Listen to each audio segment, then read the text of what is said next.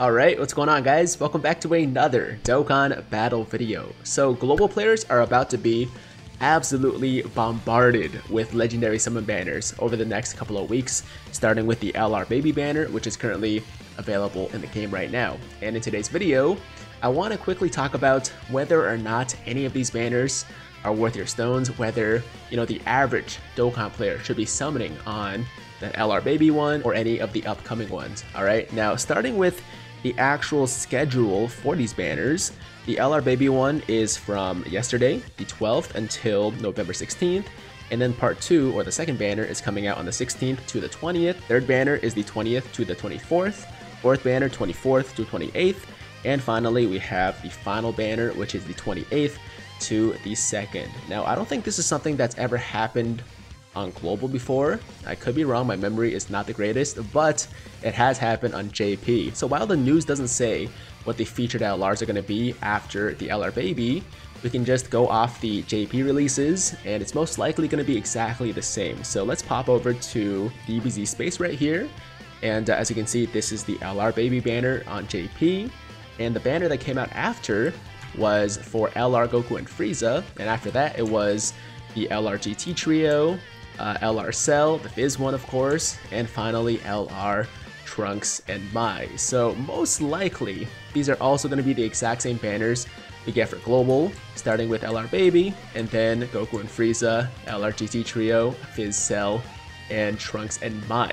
Now, the question we asked in the beginning of this video is whether or not you should be summoning, and the short answer is hell no. Alright, do not do it. It's not worth your stones. Of course, I'm talking to the average Dokkan player. If you're a whale, doesn't really matter, you don't need my advice, but the average Dokkan player who either is free to play or spends a little bit of money on this game and still needs to save their stones, it's not worth it, guys. It's just straight up not worth it. But if you guys want a little bit more detail or a little bit more information about why I say that, let's delve a little bit deeper. Okay, so first things first, legendary banners are never great value for your stones. Even when it's a brand new LR, it's still not something I like to recommend to people a lot, because the way these banners work is that outside of the featured LR, everything else in the featured pool is available on every other banner. They're general SSR pool units, none of them are Dokkan Fest exclusives, or really anything else that would be considered top tier, Now, as you can see from the LR Baby banner, there's LR Baby, and even though the Int Oceania Shenron is quite good, and some of these other guys are good with EZAs, the overall value on this banner is very low compared to your average Dokkan Festival banner, especially when it's a dual Dokkan Festival or special banners like Step Ups, for example. And I'm pretty sure that the global banner actually is exactly the same, but let me just check to be 100% sure. So we're loading.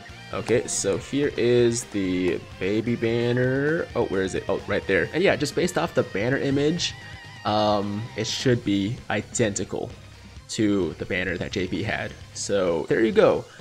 Just really low value. Now, I'm not saying that LR Baby is bad, because he's not. He's actually a very good unit. He's carried me through quite a few events. He's been the MVP of Super Battle Road, Extreme Super Battle Road, so on and so forth. So it's definitely a unit that you want to have, but given the fact that he's an older LR, the fact that he's on a legendary summon banner, the fact that the featured units around him are just not that impressive, it's not worth it, guys. Trust me, it's really not worth it. And then we can move on to some of the other ones, similar situation. Now, Goku and Frieza is still a pretty insane unit, at least offensively. They're right up there with the hardest hitting units in the game. In fact, they still might be the hardest hitting unit in the game. I'm not 100% sure about that, don't hold me to it, but the last time I checked a list of the hardest hitting LRs, I think they were still number 1. But anyways, outside of their offense, their defense is not that crazy. And once again, they're an older LR. The banner is okay, right? Like, there's some good units here, but once again, they're all general SSR pool units. You can pull them on any banner, and your stones are just much better spent on banners that are most likely coming in December, which we'll get to in a second. Now, moving on from there, we have the LR GT trio, which was actually very underrated by me personally. I know a lot of people really like them, but I never had them until recently, and now that I've had the chance to use them and see just how hard they could hit and how impressive they are, good LR for sure, but still, in my opinion, not worth summoning for right now on a legendary summon banner. There's the featured pool if you guys were curious. Nothing too crazy, really. And then we have the Fizz LR Cell banner. I mean, out of all the banners, all the legendary summon banners that we're about to get, this one might be the biggest skip. I mean, they're all big skips to me, but this one might be the biggest skip, mainly because I think Cell out of these 5 LRs might be the worst. Not saying he's bad, but just out of the 5 that we have here. I'll have to think about that for a bit. But regardless of the rankings, still a skip nonetheless. And finally, we have Trunks and Mai. And again, you know, some decent units, some pretty good units featured outside of Trunks and Mai. But it's not worth it, guys. Just don't do it. Now, if you absolutely had to summon on one of these banners, because we're not getting anything new until December, right? So some people I know, I mean, I'm one of them, have summoning addictions. Like, we have a problem and we just need to spend stones and try to get something. I think the legendary summon banner that's probably the most worth it here has to be Goku and Frieza, because out of these 5, I do think that they are still the best LR. Still a really insane unit, and they also have one of the better featured pools out of these 5 banners. We got Fit Boo here with his insane awakening. These girls are great. Rebrand's very good too, and also you guys know what's up with Bergamo. So yeah, if you had to summon on something, I guess this would be the one to go for, but once again, none of them, in my opinion, are worth it. I wouldn't recommend anybody to summon on any of these 5 banners. You gotta think about the future, right? Like right now there's nothing on global, so you might be like, oh, there's nothing else to spend my stones on, so might as well. But no, December should be a really big month for us. Okay, December should bring the LR Super Saiyan Blue Kaioken Goku and Super Saiyan Blue Evolution Vegeta, or the LR Blue Boys as people like to call them, as well as LR Jiren, who is just ridiculously powerful. He is easily one of the best LRs in the game, maybe the best LR to some people. I'm not really sure right now, but he's top 3 easily. So if you guys want those units, then they're probably coming in less than a month or right around a month. So saving at this very moment is definitely the move. Now, with that said, we did get something pretty cool in the Baba shop with the release of this LR Baby banner. And that would be, actually I think we got a few new LRs, but the main one that I care about is this dude, is this dude right here, LR Ultra Instinct Goku. I think LR Nappa is also new. I'm pretty sure we had this guy before. So these two, Nappa and Goku, I think are brand new in the Baba shop with coins. And if you really want a new toy to play with right now, then just go ahead and pick up LR UI Goku. I mean, if he's new, of course. Don't go for dupes. I mean, I'm gonna go for a dupe because I just love him that much and he's worth it. So that's gonna be dupe number 2 for me. But for anybody that doesn't have UI Goku, you just want something new to tide you over until the next new unit drops in December, then go for this guy. You'll be good to go. And that's pretty much the video, guys. I really wanted to buy him, but I was waiting until I filmed this so that you guys can share this moment with me.